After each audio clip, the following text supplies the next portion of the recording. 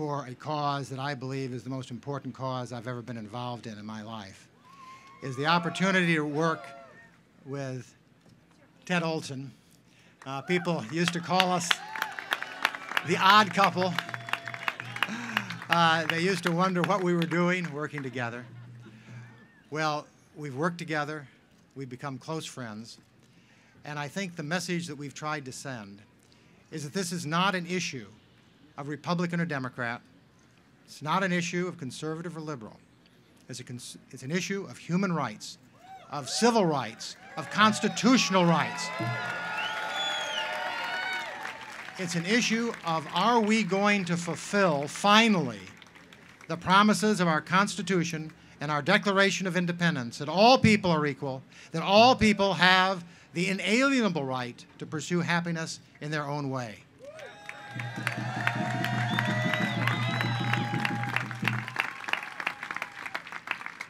And I know that Ted has some words he wants to share with you, and I know that you really want to hear from our plaintiffs, who are four of the most wonderful people in the world. The first two witnesses we put on the stand were Jeff and Paul. And the next two were Chris and Sandy. And I asked Jeff and Paul, why do you want to get married? And their answers elated you, inspired you, and broke your heart. And there wasn't a single person in that courtroom who didn't have tears in their eyes listening to that testimony. And Ted has said in his arguments, and he makes the greatest arguments in the world, but he has said that in a sense, the best argument we could make is just to let people listen to Chris and Sandy and Jeff and Paul explain why they love each other and why they want to get married. God bless you all, and God bless the United States Supreme Court.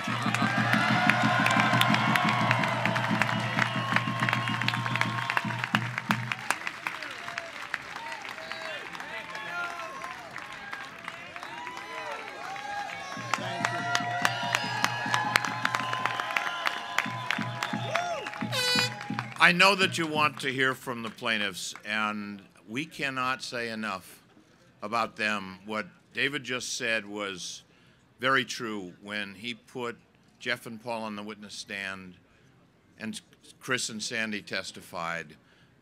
That won the case because they told who they were, what it was like to be victims of discrimination, what it was like for their family, how they felt about marriage, what it would mean to them to be able to be married, what it would mean to them to be treated as equals in the state that they lived in.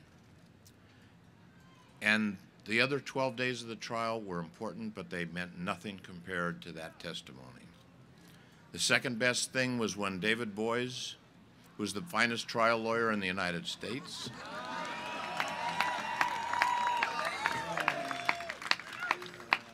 there's nobody on the planet that disagrees with that.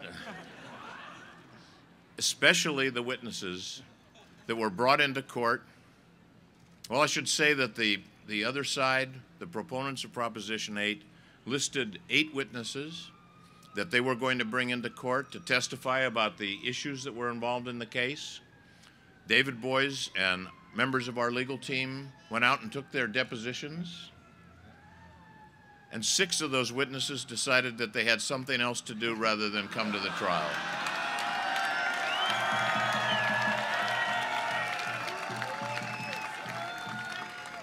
Of the remaining 2, one of them testified about things that had nothing really basically to do with the case.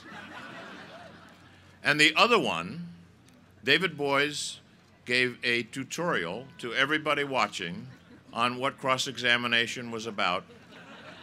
To have to put your hand up and swear to tell the truth and just answer simple, polite questions from David Boies.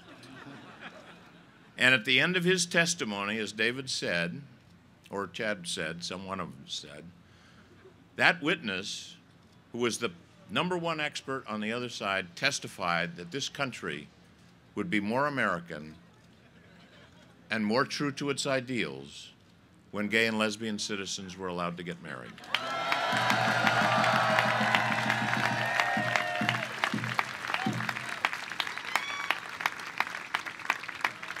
That was the case that we tried for 12 days, and the judge in San Francisco decided in 138 pages of findings of fact and conclusions, which will be mandatory reading in every law school, plus David's cross-examination, of course.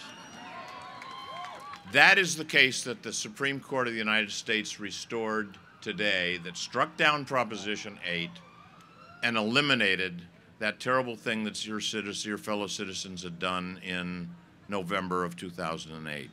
Now, this is really something to have the United States Supreme Court in 2 decisions vindicate your right to be treated equally with all of the other citizens of this country.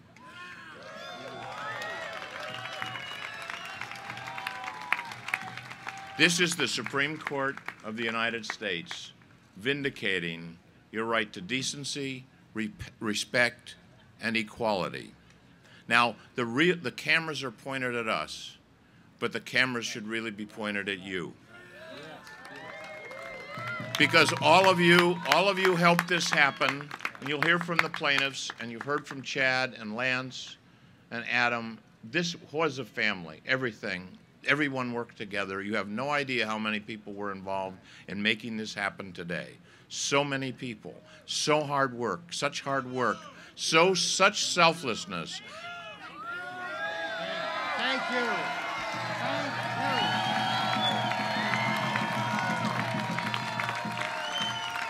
There was never a word of disagreement. There was never that much space between any one of us. We were working for the result that you see today. But it wasn't just this team, it was all of you out there and all of the people that all across this country that allowed the American citizens, judges, and everyone else to see what we're seeing here. Happy people. Happy people. With their families, their children, their dogs, and happy people. I know I saw some dogs out there. But what the American people have seen is a shift in its population from something that was 8 to 10 to 15% against the right of marriage equality when this case started in May of 2009, and it's now 8 to 10 to 12 to 13% the other direction. No issue of significance, of controversy in this country has ever changed that fast, and it's because of you and because of the cameras that could see you out there. So thank you.